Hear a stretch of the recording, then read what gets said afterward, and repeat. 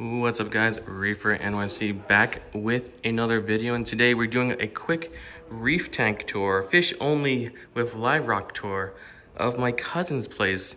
He has a few tanks here that we want to show off.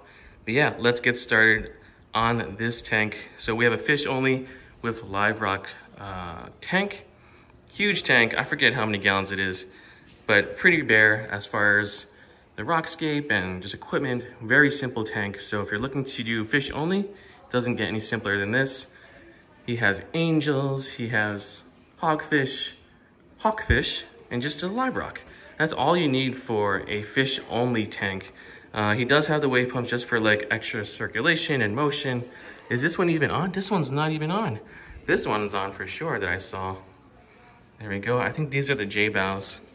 Yep, just the J-bow pumps. But this is pretty much your standard tank if you want fish only. I think he does water changes maybe once a month, if anything, but very easy to maintain. You get the really nice fish, you get the angel fishes. But yeah, very simple tank. I told him that he should put some corals in here, but obviously the angels might pick at it. So it all depends on what you want to do. You could do mixed reef, you could do fish only, but let's see what equipment he's running. Shooting this all in the dark just because it has better, I guess better, it looks better on camera. But he has a sump down there. Obviously, it holds his equipment and heaters and stuff like that. I don't think he's running any filter rollers or skimmers or stuff like that. Let's see. Okay, so he does have a skimmer, huge skimmer.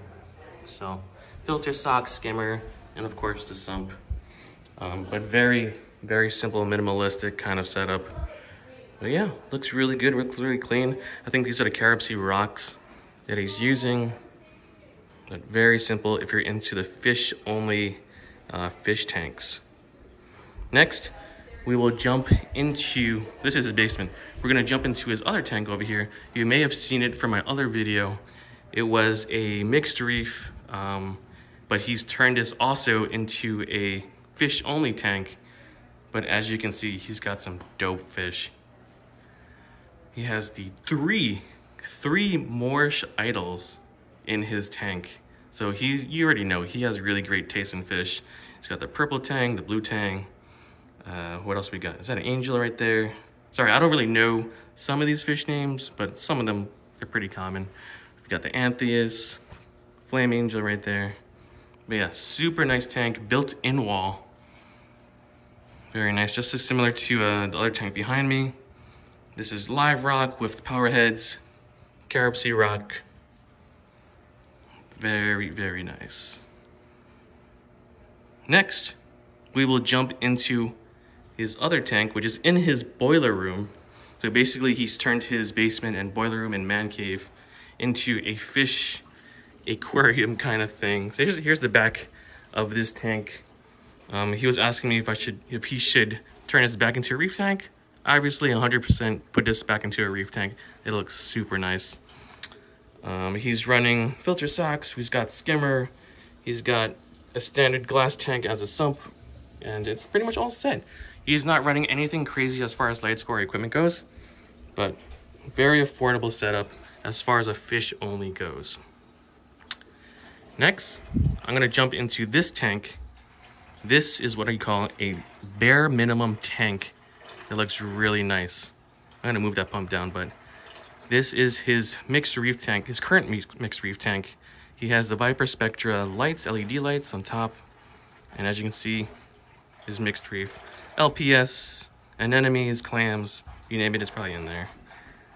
Surprisingly, he does not run anything in this tank as far as a sump goes. I can show you the bottom. There's nothing on the bottom. So basically all he relies on is water changes and just maintenance and upkeep with the main display. He only has display and a pump. Obviously the pump doesn't spit out that much water. We just did another video and we took some water out, but basically all he has is two pumps. One over there, which is the hiker pump, and I don't even know what that pump is, but that's all he has. And he's got the powder blue, he's got wrasses, he's got another wrasse, he's got the maroon clown, and of course he has the torches and everything you see here. And we got the beautiful Colorado sunburst right there. We just did a frag of his weeping willow right there. And then he has the yellow Fiji leather that's been passed on from generations to generations. But yeah, that's his tanks. Doesn't get any easier than that. He has his lights on. I forget what settings he has, but they're pretty much on par with what the current needs are for his tank. But very clean, very nice, minimal escape. You can see, looks really clean. But yeah, if you have any comments, any questions, let me know. He can answer them in the comment section as well. But yeah, thanks guys for watching, and I'll catch you guys on the next one. Peace.